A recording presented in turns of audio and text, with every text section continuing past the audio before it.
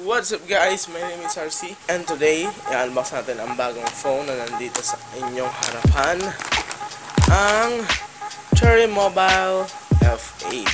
So Cherry Mobile F8 ay isang foldable flip camera phone mga kaibigan ng Cherry Mobile at binili ko ito sa halagang 900 pesos. So ito ang harap ng box, makikita nyo F8, Cherry Mobile logo and the picture of the phone. On the side, yung picture ng phone sa iba't ibang anggulo, F8 and Cherry Mobile. Other side, same. Sa taas mga kaibigan, stickers. Sa baba, Cherry Mobile logo. At sa likod, makikita nyo ang specs ng Cherry Mobile F8. Ang specs mga kaibigan ng Cherry Mobile F8 ay dual SIM, dual band, class L GPRS, 2.4-inch depth LCD, VGA camera, FM radio, flashlight, Bluetooth 2.1, and up to 32 GB of micro SD card slot. So let's unbox the phone itself. Yan. Una natin makita, syempre, ang phone. I bought this in blue color, mga kaibigan.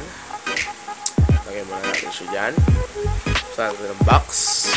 And we also find headphones. Micro USB headphones, mga kaibigan. And we also find here a battery that is 600 milliamp hours of battery, and of course the charger. We also got here pamphlet sa mga sa kanilang promotions. Yan. And F8 quick user guide. Yan.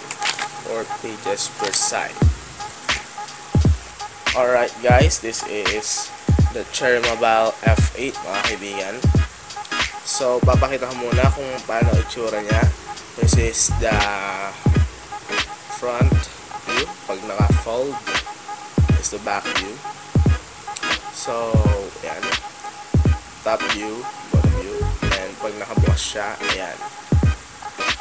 So papakita natin siya. Sa loob ng fold ay merong 2.4-inch screen, keypad, kakaibang keypad to. May FM radio, music, and camera button for opening the apps, OK and call button, and call back button, menu up button, phone book, and down button. So ito na yung T9 keypad.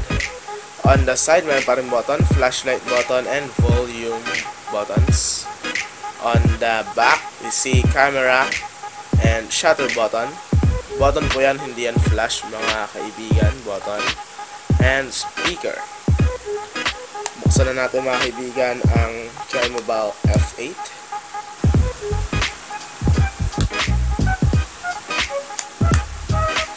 Okay, ito ang loob ng Cherry Mobile F8. This is SIM 1, SIM 2 micro SD card slot.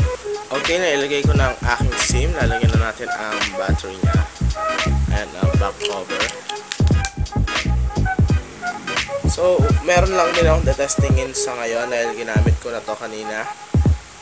Testing natin kung mabubuhay ang flashlight. So, mabubuhay lang ang flashlight mga kaibigan kung buhay din ang phone. So, okay, buhay na natin ang phone.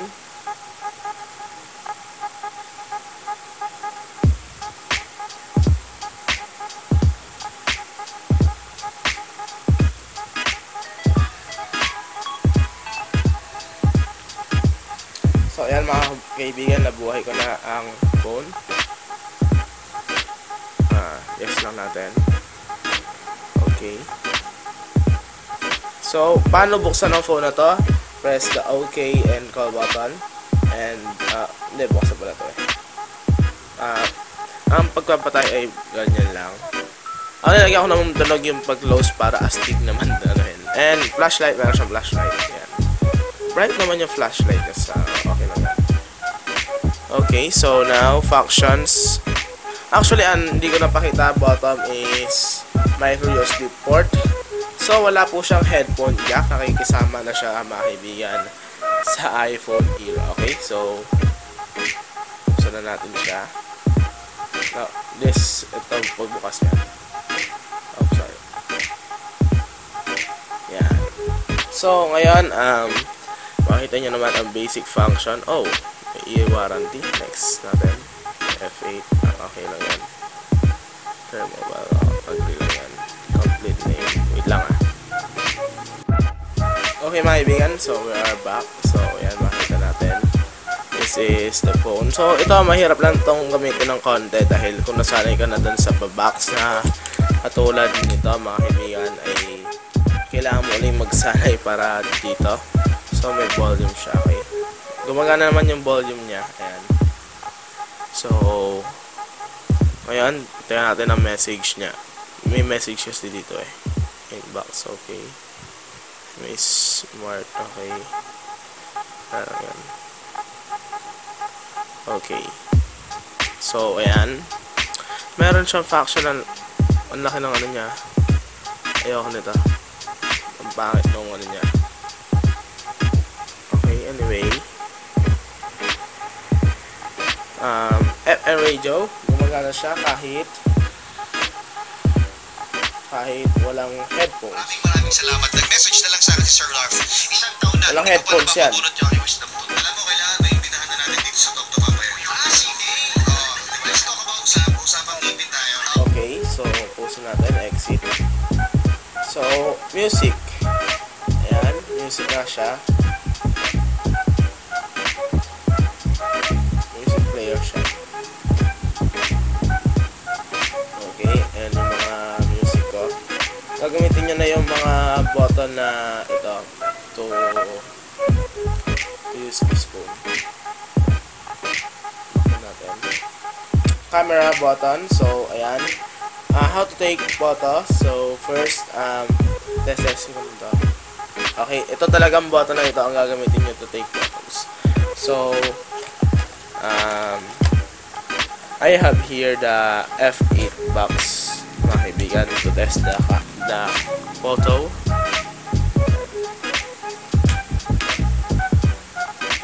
And sobrang lapit niya, mga kaibigan. Okay. Isa pa. Ngayon na naman. Okay. So, quality ng camera is bad talaga. So, kung kaya nyo magtiis sa camera, actually hindi nyo naman talaga ito gagamitin for camera. Sa ibang function nyo talaga ito gagamitin. So far, maganda naman tong phone na to. And hindi ko masyado magsisisi. Yan, anyway, yan. So, foldable siya. So, mas maliit siya. So, mas malaki siya pag open.